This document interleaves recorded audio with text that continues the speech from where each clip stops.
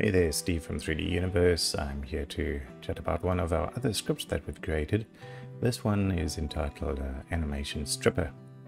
Now, AnimationStripper is created, it's almost the opposite of an animation because it will remove animation data from a scene. But what we quite often find is we set up a scene exactly the way we want, with the characters, the morphs, the clothing, the hair, the textures, the lighting, everything exactly the way we want. We need to discover that we've actually set it up on some random frame in the animation, and that can just cause all sorts of problems. So you'll see, for example, in the scene I have 3 characters and all of them have clothing, accessories, hair, textures, lighting, everything set up. But you'll see if I pop around to a different part of my scene, you'll see all sorts of things go dodgy, and in fact some of the characters are dialed out, and this is just not the way we're wanting the character to be. We're wanting our final scene to look exactly like this. And in fact, if I just close this down and open up my spotlight for you, you'll notice that even the light color, if I move around, even the color of the light changes. And the luminosity also changes quite a bit across the scene. But at frame number 30, that's exactly what we're wanting. So what we're wanting to do is we're basically wanting to freeze this entire scene at this frame, but to include everything from the morphs and the dials and the positions, the textures, the lighting. We want everything to be frozen at frame 30. And we want frame 30 to then be transferred to frame 0 so that we'd be able to start actually animating our scene. So that's where our animation stripper comes in. So what we're going to do is we're going to select everything in the scene. So we just click and drag to select the whole lot, and that didn't work. Try that again. Okay, click and drag to select everything in the scene. We run our animation stripper.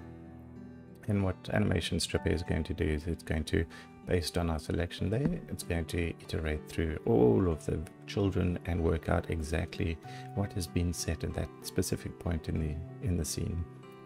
So unlike our other scripts, this one you cannot specify across an animation. This is designed to freeze an animation at the whichever frame you're currently on.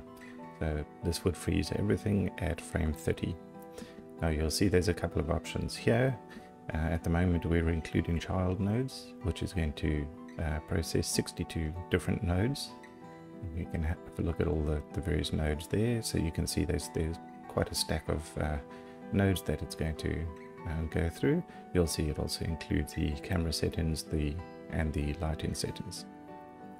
If I turn that include child nodes off, now what it's going to do is it's only going to include the ones that have been selected here, the main ones. So you'll see just the main characters. It's not going to include any of the hair, the clothing, or anything else. But for now I want to just do it for everything.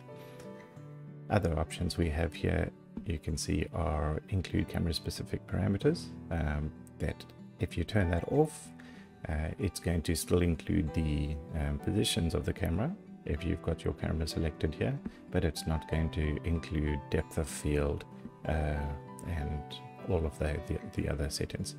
Similar with the light specific parameters, if you turn this off, it's going to still, and you have it selected here, it's still going to include the position and angle at the current frame, but it's not going to include the lumens, the brightness, the color, and all of those other settings. So for now we're going to just include absolutely everything, and we're going to process, and you'll see in the background all sorts of things hop around. Basically what the app is now doing is it's switching between the 2 different frames, and it's adding all of the various settings that it's worked out changed across the animation, and it's then removing all of the additional keyframes. So you'll see as the script is running, you'll see the various keyframes starting to disappear there as it goes through all of the characters and iterates through them all. And shouldn't be much longer. And there we go. Okay, So you'll see even the null nodes that we've got for our buttons, everything has been reset, and there is absolutely no keyframes.